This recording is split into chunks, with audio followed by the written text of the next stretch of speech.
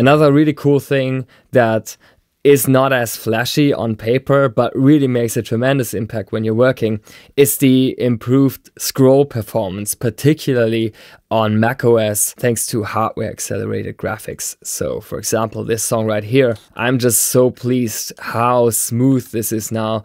It's really fantastic. And even though this is not a particular feature that makes it sound better, it's just inspiring to have a software that's just so fluent and responding in such a snappy way.